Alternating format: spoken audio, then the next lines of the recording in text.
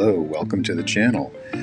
So there's not a lot on YouTube on how to load this motorized back. So I've got some 200 120 film Kodak Gold, and I'm speeding this up for this process here.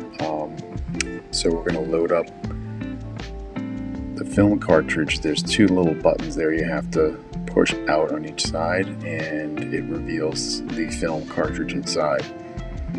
So we'll put down the film back and we'll take a look. So this is the motorized version, and there's the spool that you have to put on the right side to load.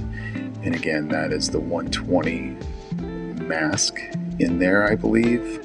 It's set for that.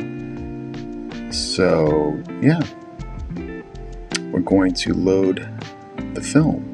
I'm going to skim through this a little bit because I don't have fingernails. There it is. So to load it, it's the typical, just like any other medium format camera. Make sure your black shiny paper is facing out for this. And it has a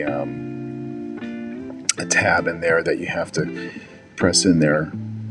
You can pull out the bottom tab just like this. You put it in there, you slide it back in, put it into place, and I'll get it there eventually. Good, so then I like to flip it over and you pull the film across very slowly without ripping it. And the tricky part is getting it into the slot. That little tiny slot, you'll see it, it's right there. I'm setting it with the dial, putting it inside the slot, and it is tricky. I haven't done this in a very long time, loading a film mag like this. But once you get it, slowly get it going here.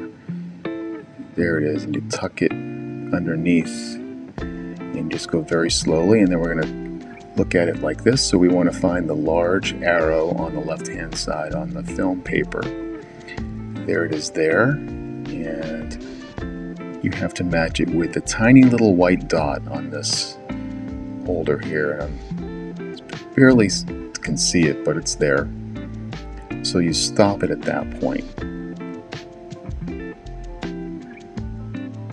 Okay, we're going to put it back into the, I call it the magazine, but it's the film holder.